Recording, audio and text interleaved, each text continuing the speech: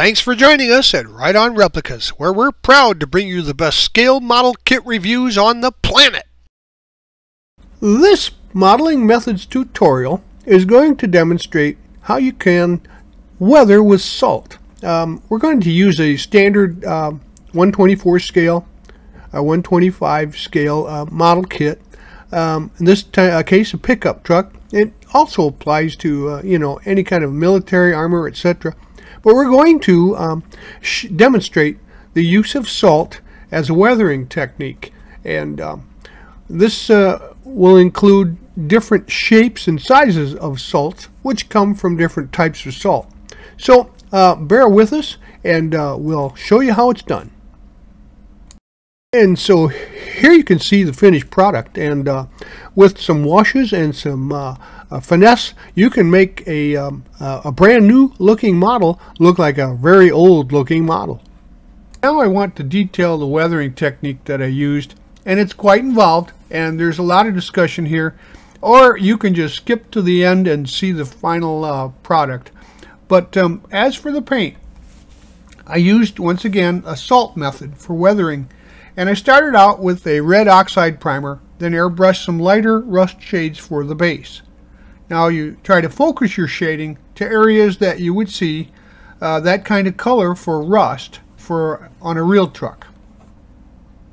Now weathering is best done with light layers of paint. You don't want to try and get the final coat with the first coat of paint. You use very light coats for this. It's for shading, not painting. Now add some darker shades to your body.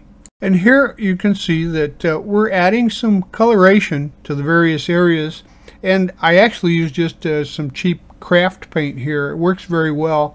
And there's a lot of different colors, and you can mix them for just exactly the shades and effects that you want. Now we'll add the salt, and think of it as a mask, which is what it will be.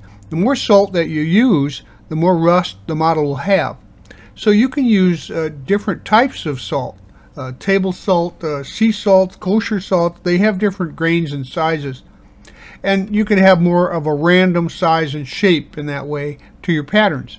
Now spray the model liberally with water, and then add the salt where you want the rust to show. Think of it as like an actual car would look, and that's where you would place your salt crystals in different patterns. Now, after you've let that dry for at least a day, shake off any loose salt and tap the model lightly. And if you wish, you can remove some, with a small hobby knife, etc. if you think it's too heavy. Now, choose the paint for your base color. And as in the color of the truck that came from the factory. So now you're putting on your factory paint color. Let the model dry for another day, and then remove a little salt and paint, and then we're going to paint the model again, this time with a lighter color than the base. Then add some white, and repeat this step for a darker color too.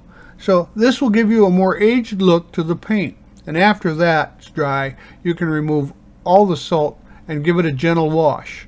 Now remember, you got a hood and related parts. We're going to use the colors you used previously, and we're going to take those colors that you shaded the base rust with, and we're going to make washes out of those by thinning them to a very watery consistency. Then go around and add wash to random areas and try to make it look like rust runs or pooling. Use many layers here, just thin layers. I probably had 15 or 20 layers of wash on the kit. Your first layer of wash should be the largest of the pattern, as each layer in the pattern will shrink to make the edges lighter and the center a little deeper. Now you can also leave puddle on flat surfaces like I did on the hood here, and let the puddle evaporate. It'll leave a ring that you might see, and it's a nice effect. Well, there you have it. Your model is finished, and it's a stunning looker. You can do all kinds of things to a weathered truck. You can remove all of the lettering. You can add some, break some. You can put some holes and rust into a weathered kit. But this is kind of a mid-restoration, so it has a special look. Now you can do a number of different things in that vein, you could completely or almost completely destroy the thing. There's all kinds of ways that people have turned models into very old-looking antiques. Well, we hope you like this step-by-step review, and so that you don't miss any more, please subscribe to our YouTube channel by clicking on the icon in the lower right of any of our reviews. Or you can find us on Facebook or our website, rightonreplicas.com. Thanks!